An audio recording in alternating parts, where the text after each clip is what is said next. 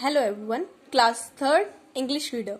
Today in this video we will read out a story, or we will study the story chapter 1, a list. In this we will see the characters of frogs, Todd and his friend. So let's read it out. Read this story to find how Todd remembers to do all his work on time and how helpless he is without a list. Yes, he is trying to making a to-do list. What to do in the next and what to not to do in the next time. So what is he did with his list? Say in this story. One morning, Todd sat up in bed. I have many things to do, he said.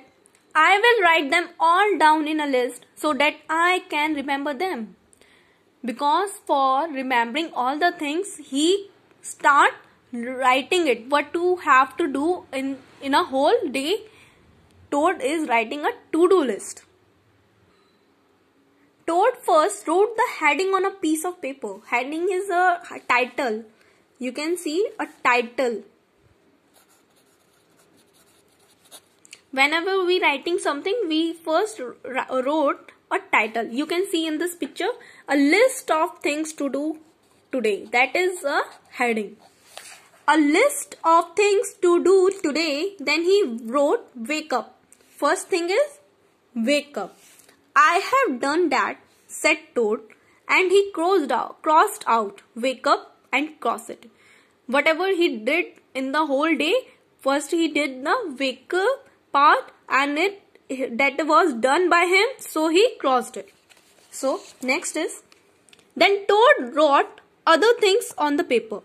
There, said Todd, now my day is all written down. He wrote all the things he wanted to do in his all day. He got out of bed and had breakfast. Then he crossed out eat breakfast. Whenever he eat all his breakfast, then he crossed it in the to-do list, as you see in the list. Todd got dressed. He crossed out get dressed. When he dressed up, he crossed out the get dressed line. Todd put the list in his pocket and went out. Soon, Todd was at Frog's door. He took the list out of his pocket and crossed out. Go to Frog's house. He cutted the line. When Frog opened the door, Toad said, look at my list of things to do. He put his list out and take in front of the frog and said, look at that. This is my to-do list. I am making all day my work in the list and I am doing according to them. That's nice, said Frog. Todd said, my list says we have to go for a walk. My list says that we have to go for a walk. So he went there. Frog and Todd went on a long walk. Todd took the list from his pocket and crossed out take a walk with Frog. This is also done, so he crossed it. Just then there was a strong wind. It blew the list out Toad's hand high up into the air. When he is, because the strong wind is blowing strongly, fastly, so the list blown up. Help, cried.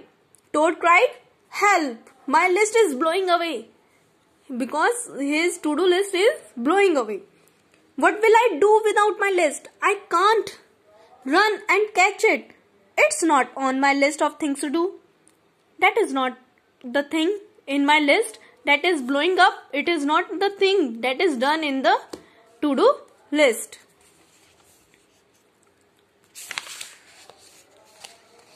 Frog ran after the list. He ran and ran, but he couldn't catch it. He ran and ran and ran, but he couldn't catch his list. Frog came back to Todd. Frog, came back to Todd. Todd said, without my list, I can't do anything. I will just have to sit here and do nothing. Because of to-do list, I do all the things. But without my to-do list, I can't do anything. Todd and Frog sat and did nothing. Then Frog said, Todd, it's getting dark. We should go to sleep. Go to sleep, shouted Todd. That was the last thing on my list. Yes, he remembered that the last thing he wrote on his to-do list. Todd wrote on the ground with the upstick, go to sleep, and crossed it. Then it crossed it out. There said Todd, now I have crossed out the last thing on my list. I am glad, said Frog. And Frog and Todd went to sleep. You can see, go to sleep and he cut it. This is the story of a Todd who making his to-do list, but because he blown up, because of the wind, he can't. There is nothing to do with him, so he just write on the ground, go to sleep, and crossed it. So that's a story of a list. Thank you.